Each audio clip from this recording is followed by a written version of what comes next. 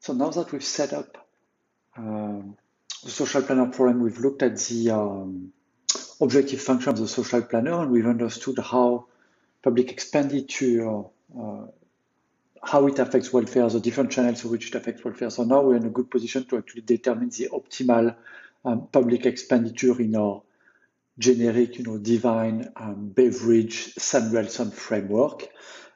So let's do that now. So optimal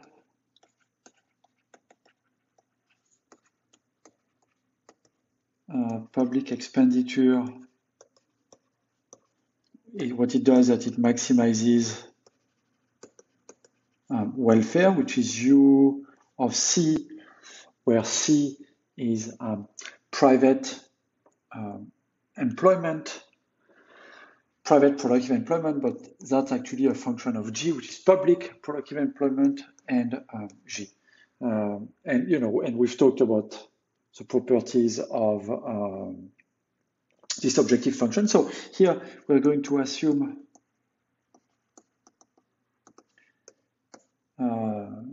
just to be able to solve this problem, we'll assume that the function which take G as an argument and associate social welfare, so U of C and G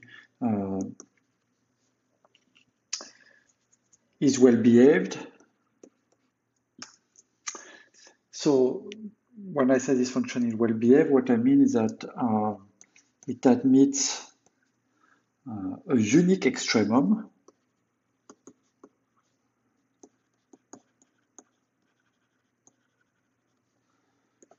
and this extremum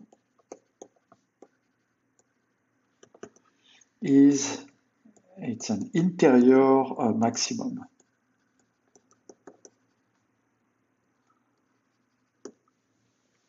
So that's what I mean. So your function has only like one peak, and and that peak is interior, and it's a maximum.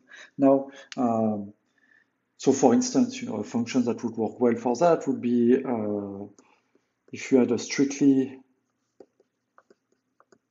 concave function with an interior extremum, then that would work perfectly. Of course, if the function is strictly concave and the extremum is on the boundary, then then you don't have an interior solution. But something that's strictly concave with an interior extremum would work.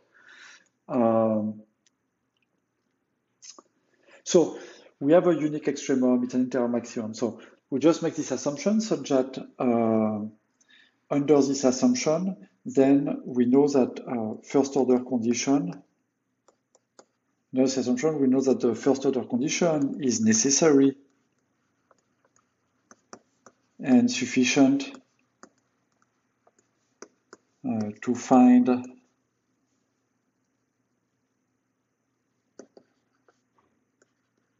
the solution of the planner's problem.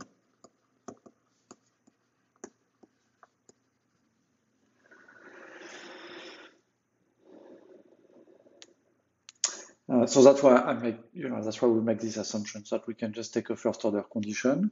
So that's just really our standard approach, in macro. Okay, so we make this assumption. We know that we can take a first order condition. So that's what we do now. We're trying to solve the planar problem by first order condition. So the first order condition just tells us that the derivative, the total derivative of welfare with respect to public expenditure is equal to 0.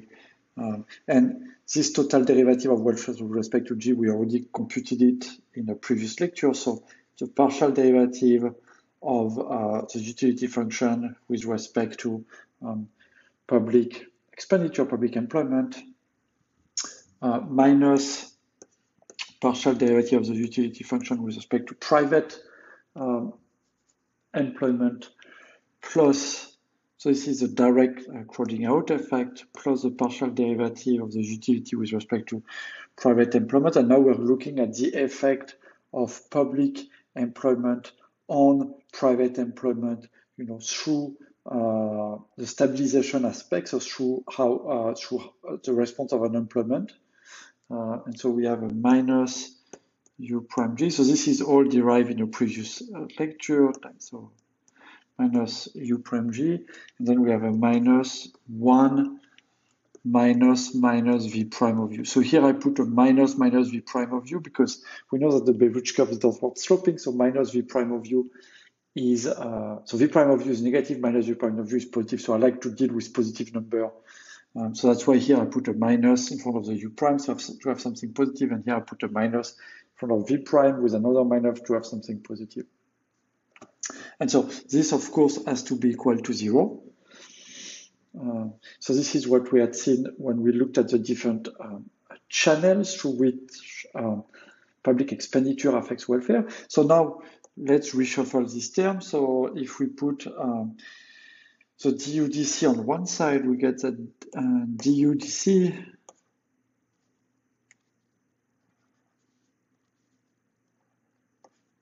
has to be equal to du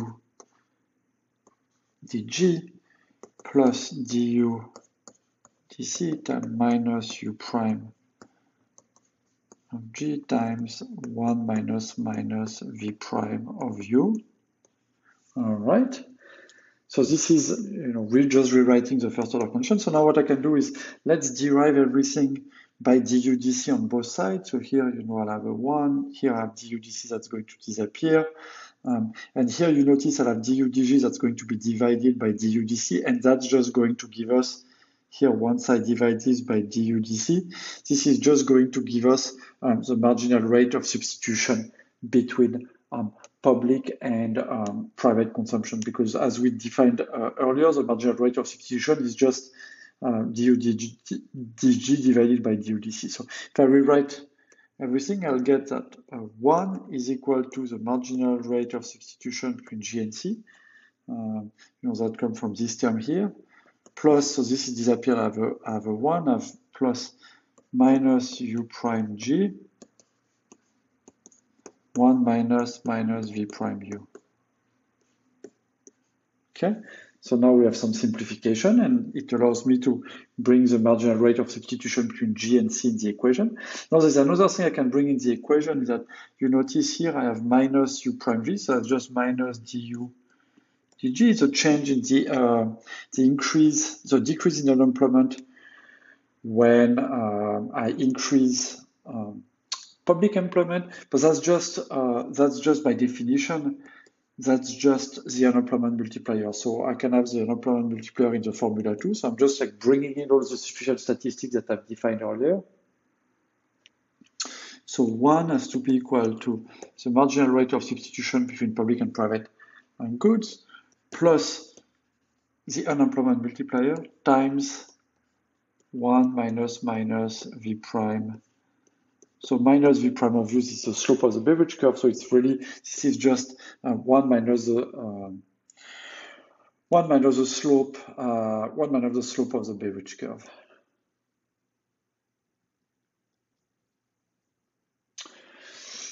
Okay.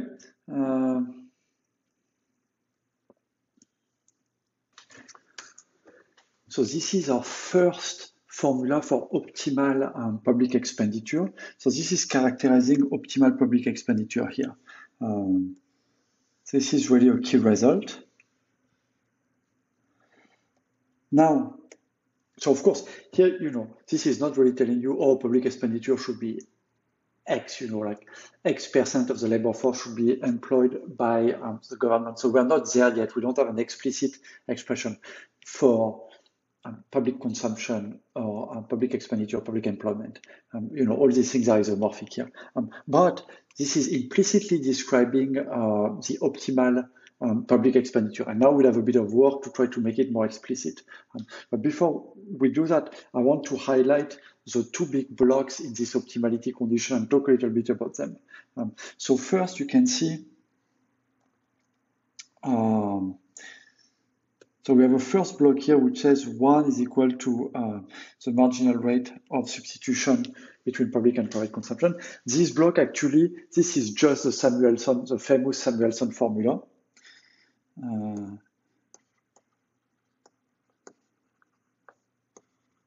The Samuelson rule. So the Samuelson rule, was derived in a neoclassical model, and in a neoclassical model, the Samuelson rule just says that the marginal rate of substitution between public and private consumption has to be equal to 1.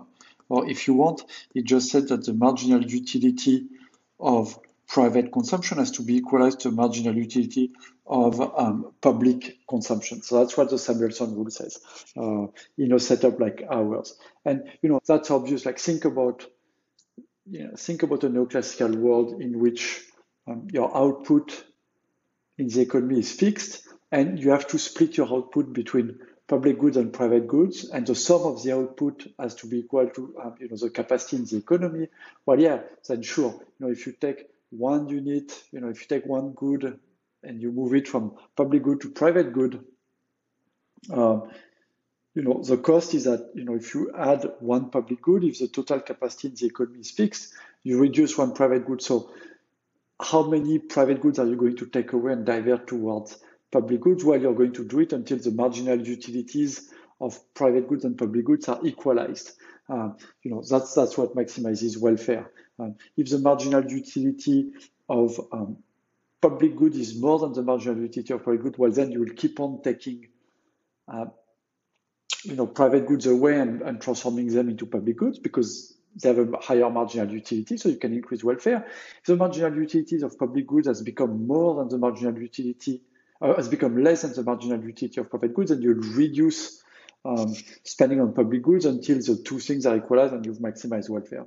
So that's just what the Samuelson rule says. And here you can see that we see that Samuelson rule appear here, that the marginal rate of substitution has to be equal to 1, or 1 has to be equal to the marginal rate of substitution, but there's an extra term that you can see here. And this extra term that we have, so that shows up here, oops. That extra terms appear here because we are not anymore in a neoclassical model,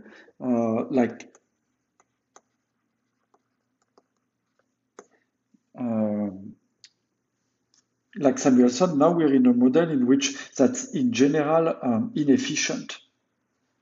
And so, here we always have some slack, and there is one special case when slack is efficient, but in general, slack is not efficient. And because of these inefficiencies, we have an extra term, a correction term that appears to the Samuelson formula, and we have to correct it to take into account the fact that there is some slack. And when you change public spending, you are able to affect the amount of slack in the economy. And these are welfare consequences. If you have too much slack and you're able to reduce slack, well, then this is good. So public spending is more valuable than what Samuelson thought.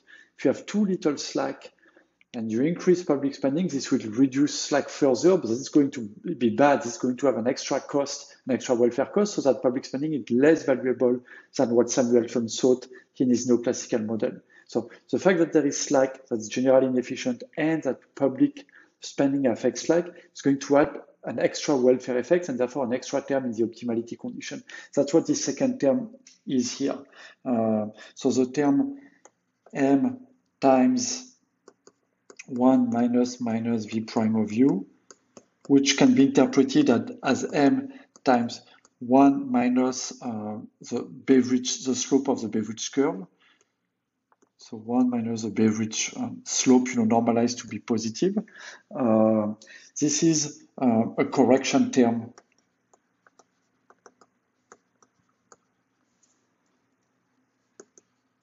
that appears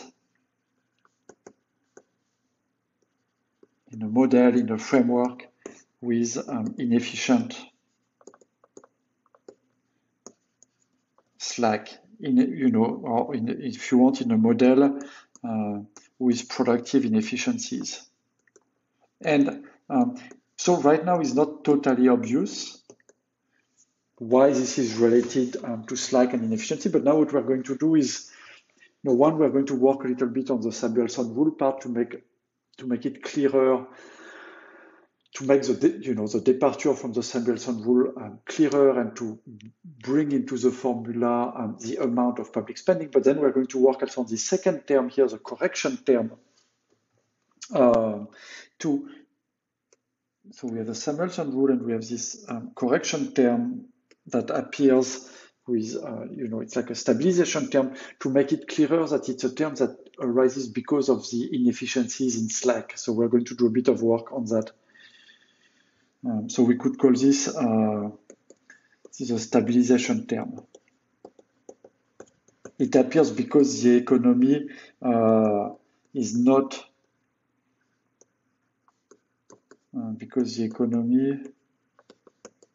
stabilized at efficient unemployment, and we'll see why exactly in a second. So it's a stabilization term. So we're going to work on both terms at once, and then that will give us a formula that still implicitly defines the optimal public expenditure, but in a way in which that's much more telling. And so we'll introduce like extra kind of statistics, but it will be much easier to interpret that formula once we rework it. So we'll do that. We'll rework both terms separately. But the optimality condition for public spending is this formula, and we're going to work on it now to learn more from it.